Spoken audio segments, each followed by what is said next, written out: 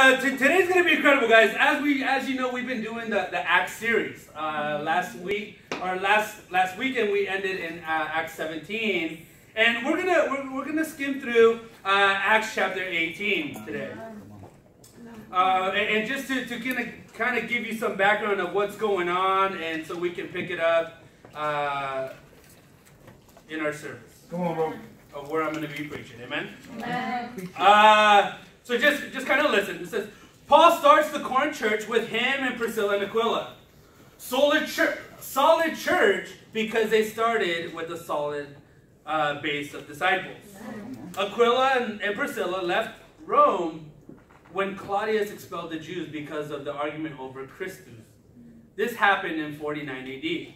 Of course, we remember earlier that year, Paul traveled to Thessalonica after receiving the Macedonian call and trust. Come over to Macedonia and help us. Acts 16, verse 6 through 10. After 3 weeks of preaching the word, persecution became so intense that the believers sent Paul and Silas away to Berea in the middle of the night. And we all know that scripture, right? Amen. This is after the beating Paul and Silas received in Philippi and the conversion of the Philippian jailer, Acts chapter 16. Persecution from the Thessalonians from Thessalonica followed Paul to Berea and was so severe that the disciples escorted Paul to Athens, leaving Silas and Timothy in Berea. After preaching in Athens for a short time, Paul converted Dionysius and Demarius along with some of the others, Acts 17, verse 34. He then travels to Corinth. And that's where he's working full time. He's building. He's a tent maker. He's a carpenter. He's building tents full time. And then every Sabbath he would go to the synagogue and preach the word. Right. And it was incredible because then Silas and Timothy come and meet up with him to be able to relieve him. So now it's Silas and Timothy that are being tent makers and that are making the money to be able to provide the finances for Paul to be able to preach the word full time. Amen? Amen. And we learned that from 2 Corinthians 11, 8 and 9, Philippians chapter 4, 14 through 19. And it's about this time in 51 AD where Paul, Silas, and Timothy write the epistle that we know of Thessalonians. This is a very young church. Again, Paul was only there for 3 weeks. He could only be there for 3 weeks because the persecution was so bad. And we're going to pick it up in 1 Thessalonians chapter 1. The title of the lesson this morning is Against All Odds. Against all odds. And it truly was against all odds. Everywhere Paul would go, there was always persecution. Why? Because he was preaching the word of God. That's right. But in 1 Thessalonians chapter 1, in verse 1. And it's kind of cool. This was like just a little insight that I got when I was going over this lesson. But I didn't know it was Paul, Silas, and Timothy that all kind of had to do with writing 1 Thessalonians, which I thought was really cool. Awesome. But Paul, Silas, and Timothy, to the church of the Thessalonians, in God the Father and the Lord Jesus Christ. Grace and peace to you. We always thank God for all of you, mentioning you in our prayers. We continually remember before our God and Father your work produced by faith, your labor prompted by love, and your endurance inspired by hope in our Lord Jesus Christ. For we know, brothers, loved by God, that he has chosen you because the gospel came to you not simply with words, but also with power, with the Holy Spirit, and with deep conviction. You know how we lived among you for your sake. You became imitators of us and of the Lord. In spite of severe suffering, you welcomed the message with joy given by the Holy Spirit. And I love that. You know, when we read Acts 17, 1 through 10, now the Bereans were more noble character than the Thessalonians, for they received the message with great eagerness. But yet we learn right here that the Thessalonians were just as fired up. It says that these guys became imitators of us and of Christ Jesus. And I thought that was really cool as well. Verse 7. It says, and so you became a model to all the believers in Macedonia and Achaia. The Lord's message rang out from you, not only in Macedonia and Achaia. Your faith in God has become known everywhere. Therefore, we do not need to say anything about it, for they themselves report what kind of reception you gave us. They tell how you turned to God from idols to serve the living and true God, and to wait for the Son from heaven, whom he raised from the dead, Jesus, who rescues us from the coming wrath. And from this passage, we get our 3 points. Point number 1. Work produced by faith. Point number 2. Labor prompted by love. And point number 3. Endurance inspired by hope. And I love this book because the Thessalonians were such great imitators. These guys only had Paul for 3 weeks, but yet they were like a spiritual sponge. They soaked up as much as they could. I gotta ask you, are you an imitator of the person that God has put in your life? Yeah.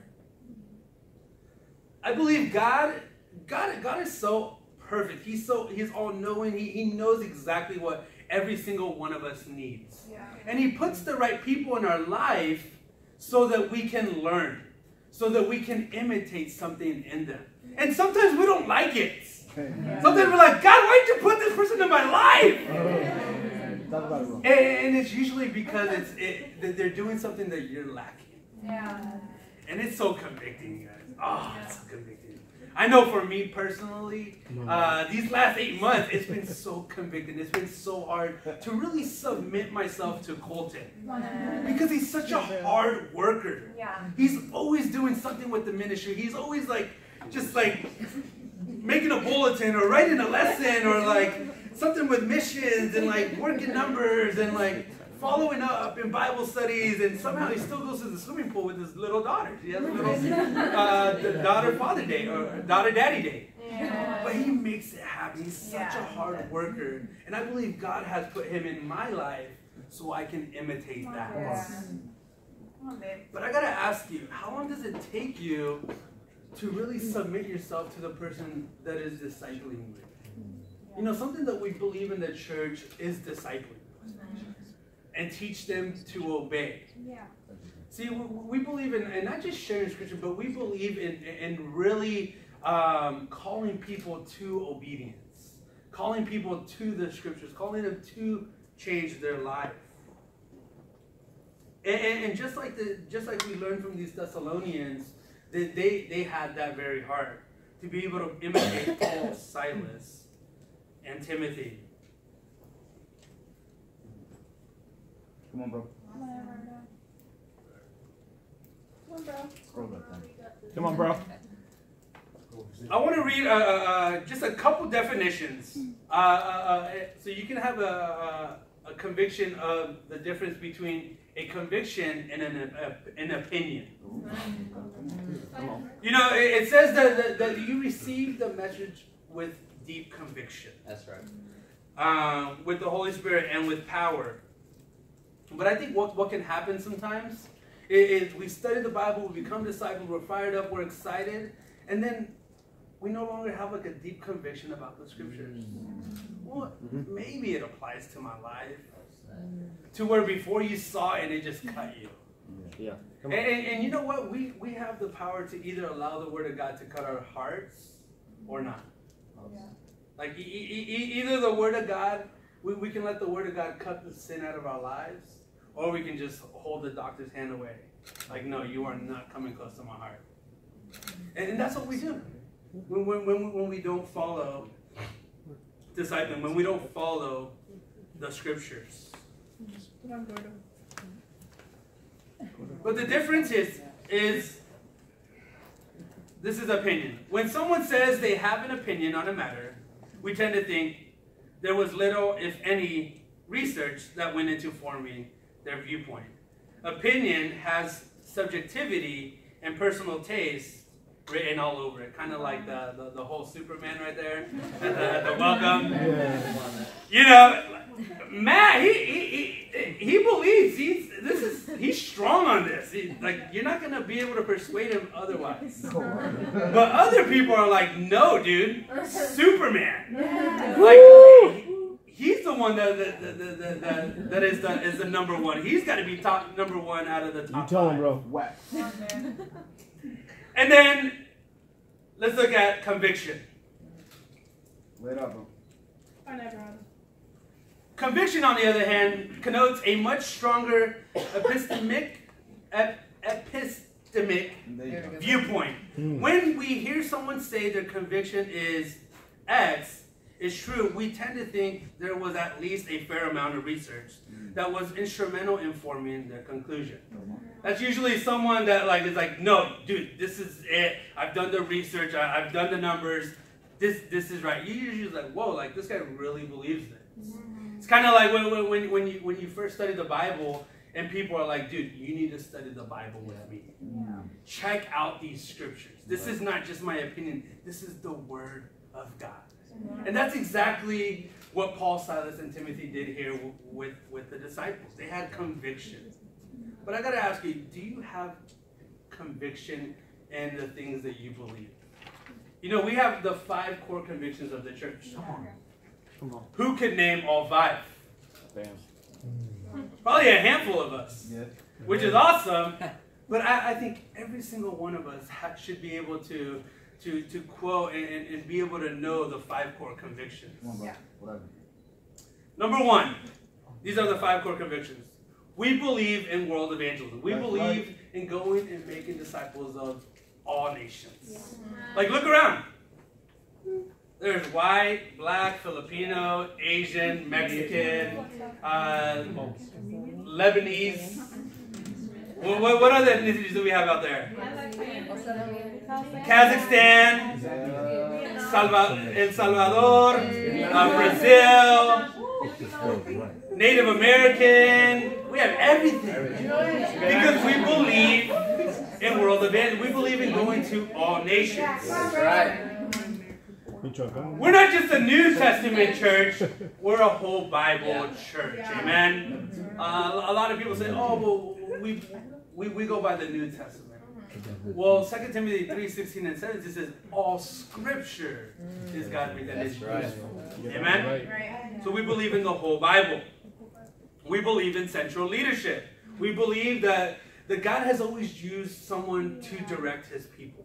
Yeah. Just like Moses directed, just like Joshua, and just like these different guys, Gideon, all these different guys that really led God's people. Come on, bro. We believe in being silent where the Bible speaks and speak where the Bible is silent. So it's like, hey, nowhere in the Bible does it say that you have to come to church at 10 a.m.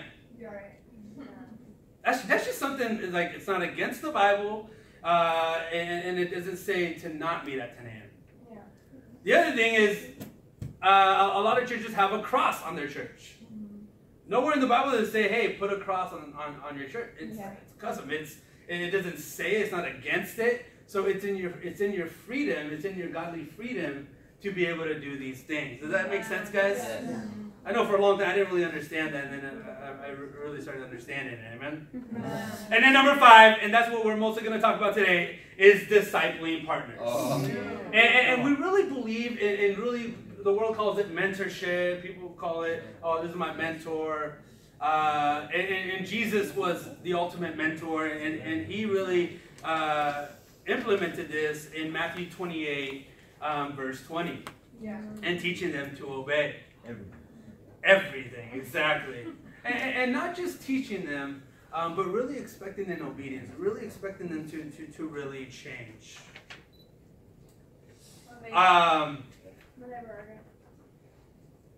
Again, I think it's so cool to see here the church in Thessalonica be led by the Spirit. Like this young church was willing to imitate people who they only knew for 3 weeks. But how about you? How long does it take you to really submit to the person that God has put in your life? How long does it take for you to really trust the person that God has put in your life? To know that, hey, God has put that person in your life to help you. God has put that person in your life to encourage you, to spur you on towards love and good deeds. Well, come on, bro. I know for me, guys, it's been so encouraging. Just to see how God has really changed my heart over this last month. Come on. I never realized how prideful I was until I moved here to the OC. When God had put someone in my life that I know I needed to imitate, but I didn't. And ever since I really submitted myself to Colton, ever since I really started giving my heart to Colton, my life has been like so much more productive. It's been so much more righteous. It's been so much more encouraging, not just for me, but for the ministry. And it's just been encouraging to see just all the disciples working on campus, getting in Bible studies. Like, our fun time is tagging, you know, because we're just all week. We're in Bible studies, we're homework, it's nonstop. So it's like, yeah, let's go tagging. And again, that's been really cool. Very proud of the Fantastic Four that went out yesterday. They all made what, $52 in like an hour and a half each. So that's really awesome. Yeah. So don't sleep on the Saturdays, guys. You can make money. Okay. But again, when we decide to imitate, when we decide to really go after the person that God has put in our life, I guarantee you guys, you're going to have so much more peace in your life. You're going to feel so much better going and getting advice and getting help. Because you trust that person. You now know that that person has the best interest for you. But imitation's funny. Imitation is hilarious. When I think of imitating, I can't help but think of like Colton. When he used to have his long hair, you know? It's just, you know, you know, he'd do this. yeah, all the time. And somehow he puts his leg back. Bro, that's how you know it's old, bro. The leg comes back. It's all imitation, right? It's like they imitated someone who imitated someone, and ultimately we imitated Jesus. Who knows how Jesus preached? Right, like,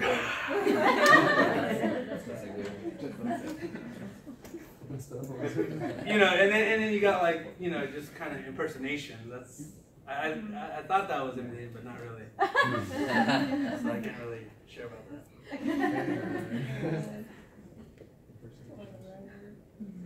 Come on, bro. Another thing that really encourages me from just this chapter, in chapter 1, is how the Lord's message rang out through all of Macedonia and Achaia. Yeah. Just this young, you can even call it a baby Christian church. Yeah. They literally, like, all three of their leaders, like, got up and they had to go. So they were like kind of like the campus service when the marriage retreat was out. But I know what you guys did. You guys had 2 baptisms and you guys had an amazing service. Amen? And it didn't stop. And I believe that we are really this church. That's awesome. The Thessalonian church. Come on, bro. Where if all the leaders were to go, the word is still going to be preached. Yeah. And it's incredible because we're putting the scripture into practice. And I really have a challenge for us all. Amen? I really want to call you guys to greatness. I think we have our Bring Your Neighbor Day in 2 weeks. Yeah. And you're probably like, oh, that's 14 days away, man. Like, why are you talking about this already? Well, let me ask you something. Did you have a visitor at our last Bring Your Neighbor Day? Good point, bro. And it's usually like, oh, I didn't because, you know, I invited a lot of people, but they flaked. Well, guess what? You have 14 days to get solid commitments. Yeah. I know my wife and I, we got our whole complex. Like, we got persecution. We got phone calls like, hey, you do this one more time, we're going to call the police. For blah, blah, blah. And so our complex is evangelized. Now we got to go to a new place and share. But what about you? What can you do? You know, I was sharing with the group early in the morning have some godly competition. You know, 50 for the Lord, 100 for the Lord, sharing your faith with 50, 100 people a day. Maybe you race somebody. Hey, bro, I bet you that I can share with 50 people before you. Sis, I bet I can share with 100 people before you. Oh, baby. It's going to get hot. But I believe by us doing this, by us really going after these goals and really making sure that we have an incredible Bring Your Neighbor Day, it's going to start today. It's going to start tomorrow. It's going to start in our quiet times. Because I want to see the most amazing Bring Your Neighbor Day on October 22nd. Amen? Come on. Amen. I believe that every single one of you guys can have a personal guest out. Yes. Yeah. It's not that hard. Like, hey, I want to invite you out. Hey, right after, I want to take you out to, oh, I'm there. Boom. It's not hard. You get people with food. That's how they got me. You know, like, you'll be shocked of how many people you can get by just inviting them out to lunch. And really just being a friend. Amen? Amen. Let's go to chapter 2. Come on, bro. It's awesome.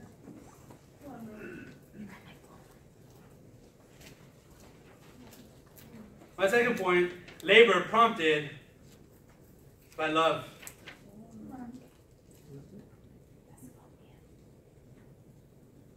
Let's go, Everardo. Let's go, bro. It says, you know, brothers, that our visit to you was not a failure. We had previously suffered and been insulted in Philippi, as you know, but with the help of our God, we dared to tell you his gospel in spite of strong opposition. For the appeal we make does not spring from error or impure motives, nor are we trying to trick you.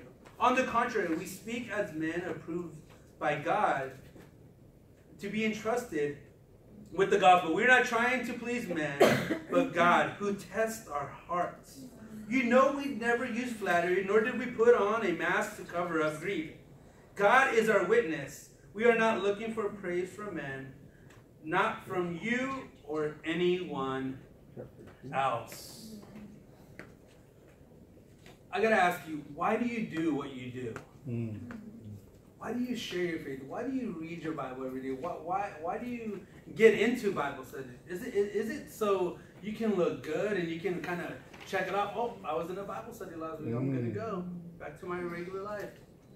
Or is it because you want to please God? Come on, bro. I think we can very easily get caught up in just, I need to get in Bible studies, and then we forget why we're doing this. Yep. Right. It's because of love. And I love what Paul shares here. He says, we're not trying to please men, but God who tests our hearts. That's awesome. And the scripture really hit me last week when someone decided they no longer wanted to study the Bible. And we were staying up till like 12:30, 1 in the morning, like multiple nights a week, studying the Bible with this guy. And then it's time to really count the cost to see if he wants to be a disciple, because we don't just baptize anybody. They need to be made into a disciple. They got to know what they're getting themselves into. Yeah. And he counted the cost. He's like, dude, I'm not ready. And it just hit my heart. I was like, oh, dude, like, why not? Like, this is the best thing you can do. Yeah. Like, this isn't just your salvation. This is now the salvation of those that you know. And it really hurt my heart. I was like, man, dude, like, so many people we give our whole hearts to, and then they decide not to make the decision to be a disciple. And then that's when our hearts get tested. That's like, okay, are you going to do this again? Are you going to keep sharing your faith? Are you going to keep studying the Bible with people because you love me, God? Or are you going to stop giving your heart because you didn't get what you wanted? Right. And that really challenged. I said, wow, man, like, I got discouraged on Monday. I was like, man, like, this guy was so close. I invested. I gave my whole heart to him. I shared everything. I shared my life with this person. And then for him to not make the decision, it's a little dagger. It hurts. Yeah. But it's incredible, because I was reminded with the scripture that I'm not doing this for Colton. I'm not doing this for Tim. I'm not doing this for my wife. I study the Bible with people because of God, because I want to please God. Come on, bro. I want to make more disciples because I want to love God. I want people to have what I have. That's right. And that's peace. And that's There joy. is. That's salvation. And that's why we got to do what we got to do. But yet God will put people in your lives where you give your whole heart and then they don't make it to test your heart. To see, wait, why are you doing this? Is this what's going to keep you faithful? Is just baptizing people? Or is it because you have a relationship with me? And God will do that over and over. And God's done that over and over. But when people decide to stop studying the Bible or don't want to be a disciple, you just keep preaching the word. Amen? Amen. You keep preaching the word.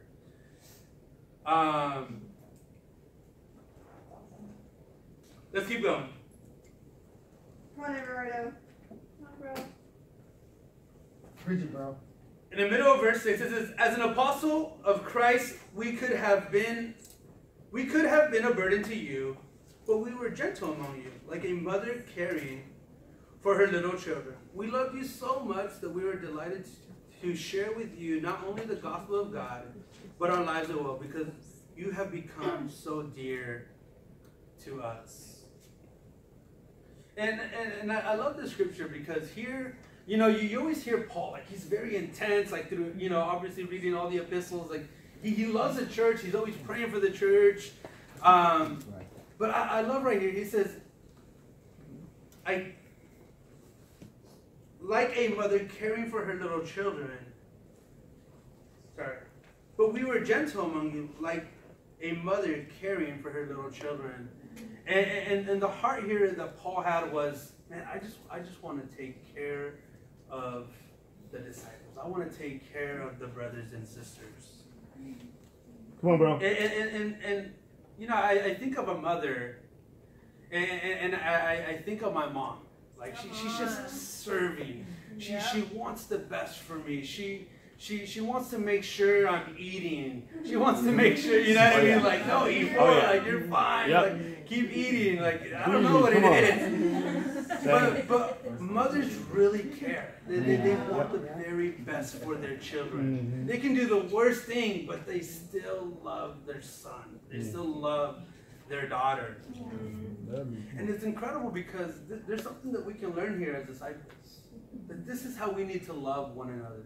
Right. We need to have that same care for those that we disciple, for those that are under us.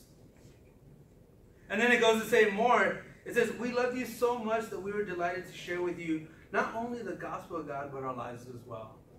And I have a deep conviction about this, guys. I think I don't ever want us to become a church that just becomes just about numbers. Right. That just becomes about baptisms and blah, blah, blah. I want us to be a church where we don't just share the gospel, but we share our lives as well. Come on, bro.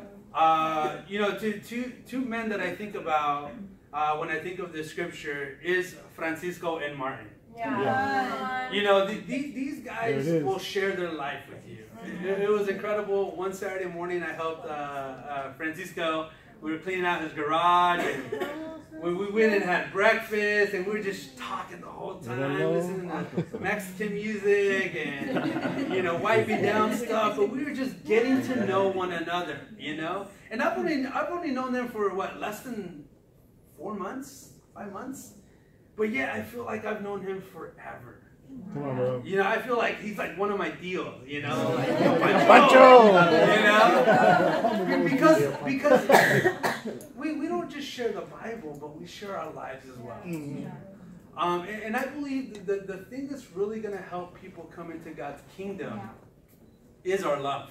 We learned that from John 13, 34, and 35, that the world's going to know that we're disciples by our love.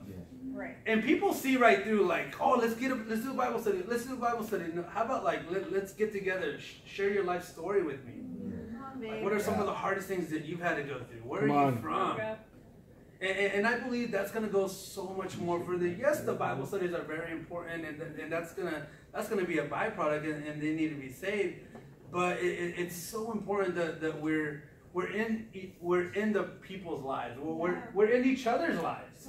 I think even for us as disciples, it can get very superficial. Like, all right, let's have tea time. Okay, how you doing? Good, good. Right. Confess your sin. I'll confess mine. Okay, love you, bro. Love you, sis. Have a good week. Stay strong. Yeah. But really, that's what can happen, guys. Yeah. In our discipling relationships, it's just kind of a to-do list.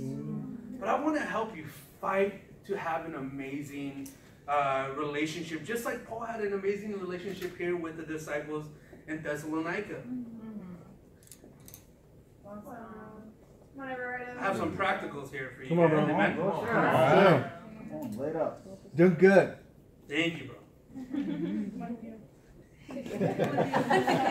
So it's so important as we share the gospel with our friends and family that it's not just Bible study, but that we learn our lives as well. We will be able to win the hearts of men and women if we care about it. We won't be able to win the hearts of men and women if all we care about is baptisms and being personally fruitful. Yeah. Yet those are important and will come, but you must share your life as well. Some things that you can do when you're studying the Bible with someone, or someone that maybe you're thinking about, like, man, my relationship with my disciple isn't that good. Well, let me give you some ideas that you can do. You can go work out together. Amen? And I don't know about you, but I got a couple of libras to lose. Amen? Come on, bro. I got a couple pounds to shed. Go and have a good lunch together.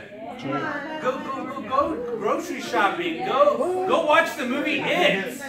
If you want to bond, you know, like I heard the brothers went and watched it. They were like clinging on to each other.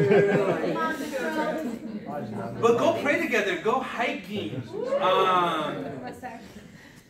Share your life stories. Buy them a Bible. Like, these are all things that you can do, yes, for your discipler and for the person that disciples you. But this is also some things that you can do for those that are studying the Bible. Yeah. Those that you've met on campus, like, hey, when can we get together? I met this, he's a track athlete. His name is Sam, and we're going to be getting together on Monday and just sharing our testimonies. Like, hey, share your life. Where are you from? What do you like? And things like that are going to go so much more further than just Bible study. Right. We must learn, guys, to be listeners. I think one of the scriptures that comes to mind is slow to speak. I think we got to be great listeners. When we're studying the Bible with people, when we're getting together with our discipling partners, that we really make sure that we're doing everything possible. Go to verse 11, chapter 2. Come on, bro. Go, Greg. For you know that we dealt with each of you as a father deals with his own children, encouraging, comforting, and urging you to live lives worthy of God, who calls you into his kingdom and glory. This is incredible because now we see the other side of Paul. Of being a father in the faith. I gotta ask you, do you have a father in the faith? Do you have a mother in the faith? You know, when I think of a father, I think of someone who is encouraging. Yeah. He's a little tougher on you, a little bit harder on you, but just wants the best for you. They believe in you. They inspire you. I encourage you guys all, watch the movie Greater. It's an incredible story of this walk-on football player at Arkansas. Amazing movie. But his older brother, his dad was an alcoholic, but his older brother was really his father figure, who was there to inspire him, to encourage him, to believe in him, to push him, to train him, to help him. And I believe that that we need those people in our lives as well. We need spiritual fathers and mothers to be in our lives to help us, to encourage us. Guys, I recently found out that I'm a words of affirmations guy. Really? That I actually need to hear, like, yeah, bro, you're good job. Come on, Evan.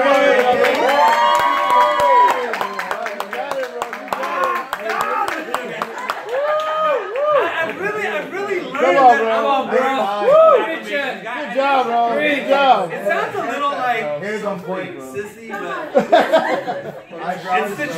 Like, You got it, bro. You got I it. need those words of encouragement. Looking good, bro. And I didn't realize this until about a month ago. Like that hair. Where Suavecito.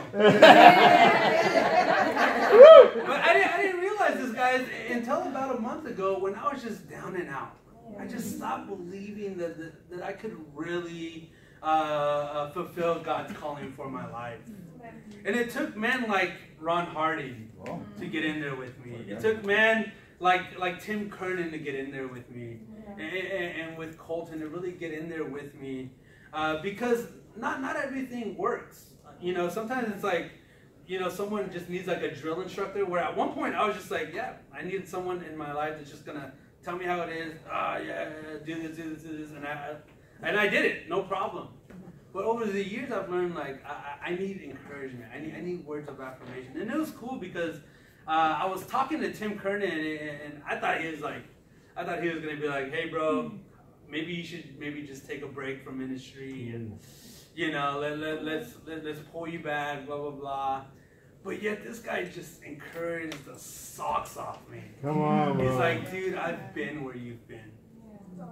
I've had someone in my life who I didn't want to imitate, who God had put in my life so that I can learn. God is teaching you right now through Colton. And he's just like encouraged the heck out of me. He's like, dude, you can't do this. This is just a little obstacle that you're going to be able to get over. Let's go, bro. And Ron was really the one that helped me see. He's like, dude, you're a words of affirmation guy. Yeah. When's the last time that you've heard good job? You've been getting a lot of discouragement, or a lot of, I don't know how you put down, not negativity, I guess. Correction. Just like correction. I was like, yeah, you're right. And it's cool because I learned this, that the word encourage in the Greek is, bear with me, parakaleo, which means to admonish, console, beg, strengthen, teach, instruct in a relationship with one another. Come on. And so now that scripture makes more sense. Encourage one another daily. Come on.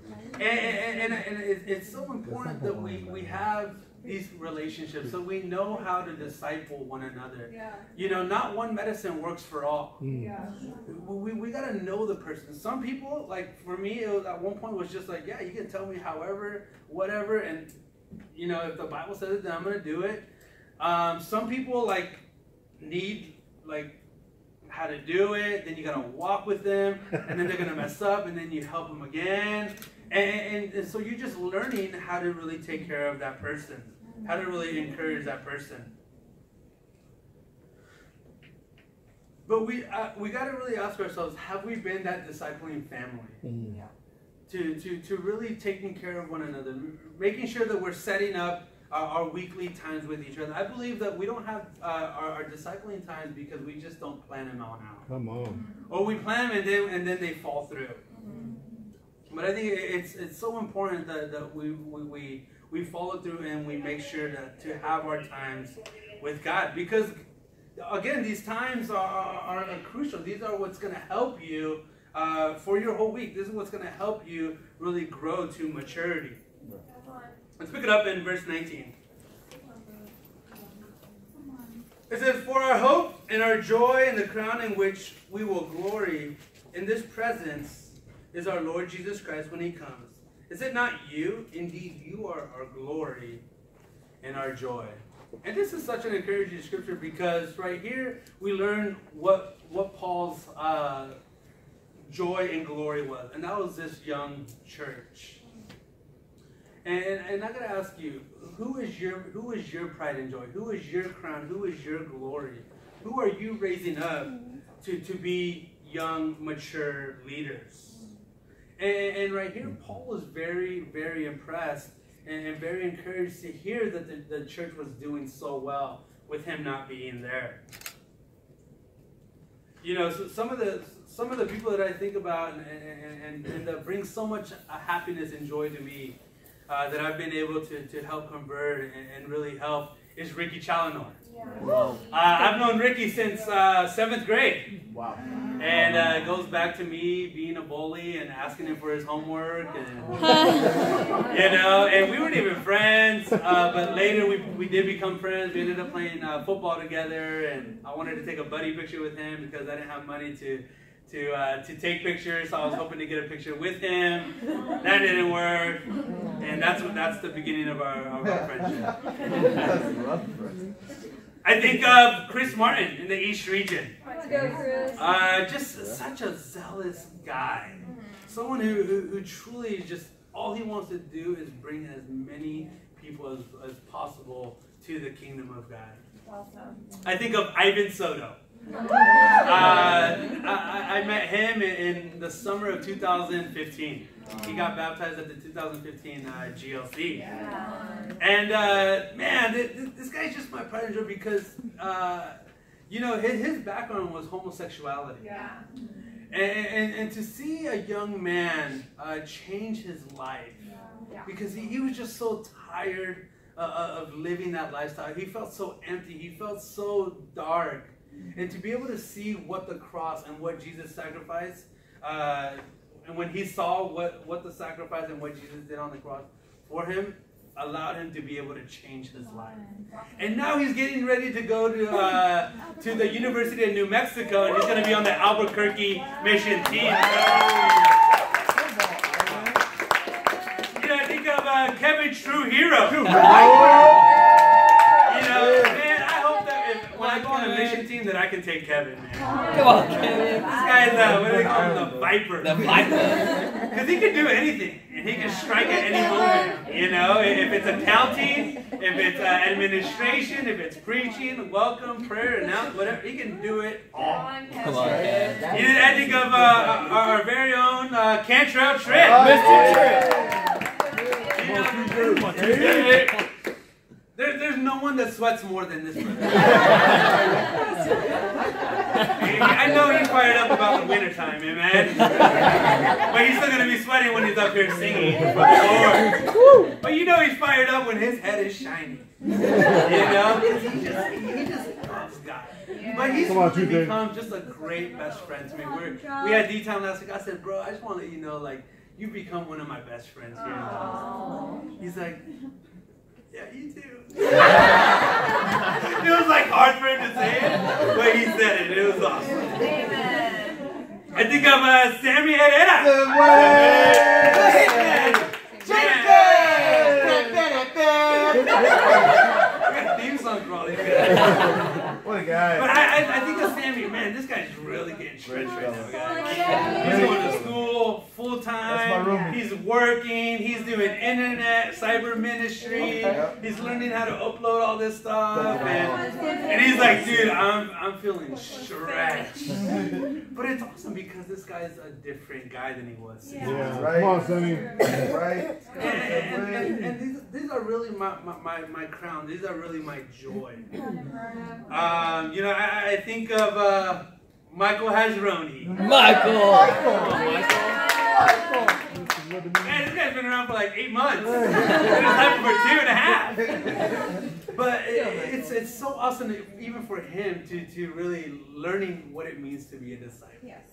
He had a birthday party 2 weeks ago, and he's like, no, I'm going to put God first, and then right after church, I'm going to go to the birthday party. What a guy. And he's like, and little things like that he's learning, from the scriptures, and so it's just encouraging. You make me happy when I see you. I'm so proud of you, and just making the decision to be a disciple. Yes. But I can share about almost every single one of you guys, but we'll be here till about 12 o'clock. But let's close out here.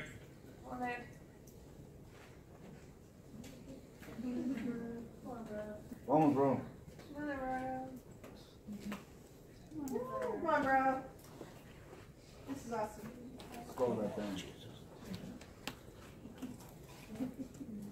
Come on, bro. In 1 Thessalonians chapter 4.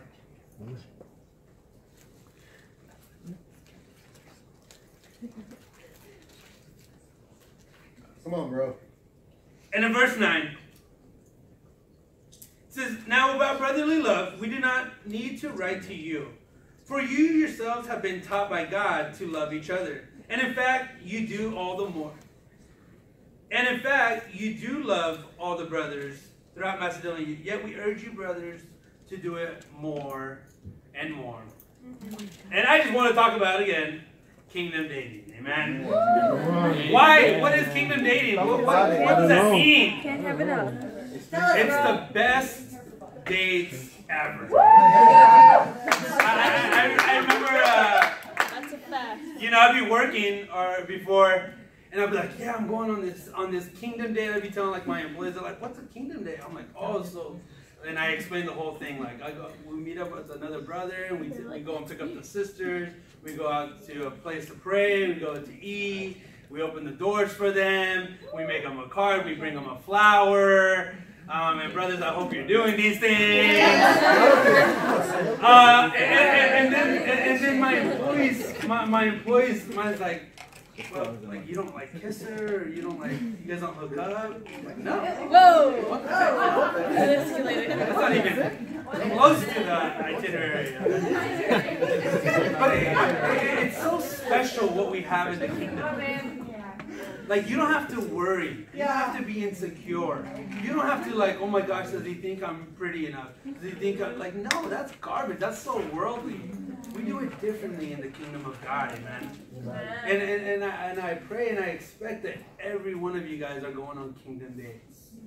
Because if you're not going on kingdom dates, the world wants to take you on a kingdom date. They want to take you out.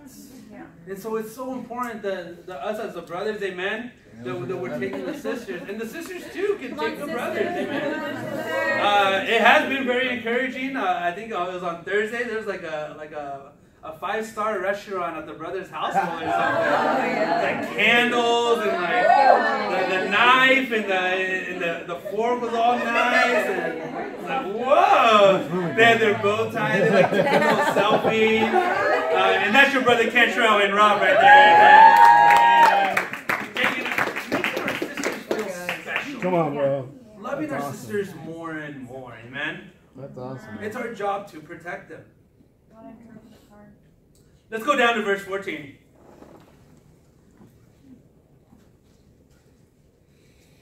It says, "We believe that Jesus died and rose again. So we believe that God will bring with Jesus those who have fallen asleep in him.